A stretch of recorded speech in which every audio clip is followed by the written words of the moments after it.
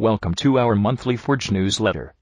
This month, we are going to talk about steady-state, hot rolling, simulations, incorporated with Forge NXT 2.0. This simulation will run several iterations to eventually get to the steady state of our rolling process. We provide an example, setting up a simulation, and showing the main results. First, we have to prepare the geometries we are going to use. This type of simulation requires to establish two symmetry planes in the billet geometry. Thus, we have to trim the billet in our CAD software using two symmetry planes prior to import the geometry in Forge. In this case, we are using 1/4 of the geometry. Now, we can create the simulation in Forge. First, select the hot rolling, steady state template in the Processes tab. Customize workspace and objects, and import the geometries.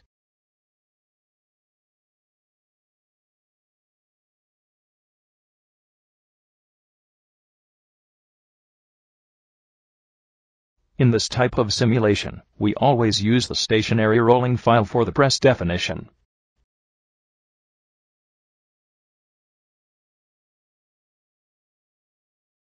Set rotational speed and rotational axis for the roll. The axis point information corresponds with the center of gravity of the roll. To get this information, you can move the cursor and hover the roll in the object window. Use the coordinates indicated in the center section.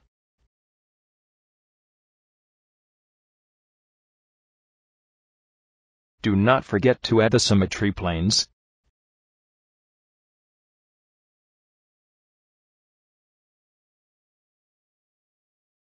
We define the billet mesh in the extrusion section. First, set the rolling direction. You can also specify the input plane and dimensions of the final geometry.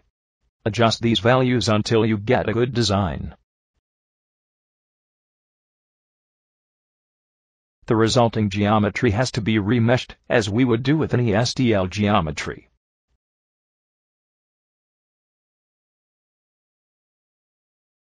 Next, we set material, temperature, and friction, and thermal exchange coefficients.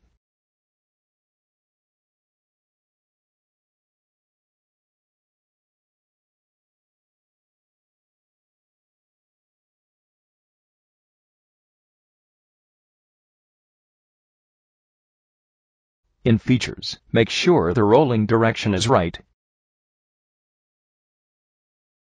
The storage frequency determines how many iterations you store.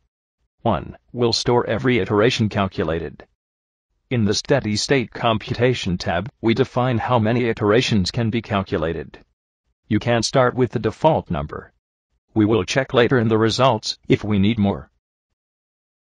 Before saving the setup, we check if the roll is rotating, as we want. Go to the Insert tab and use the Distance command in the Annotation section to create a line to track the movement in the roll. Now, create an animation with Preview Kinematics and check the rotation is right.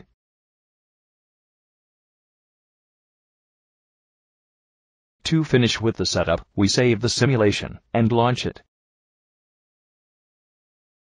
Finally, we show the main results to check. First, customize the visualization environment.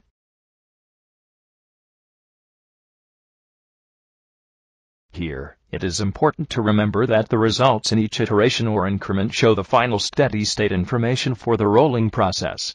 The solver adjusts these results in every subsequent iteration trying to get the most accurate solution. The norm of domain correction result shows how much the solver has corrected the previous increment to calculate the next one.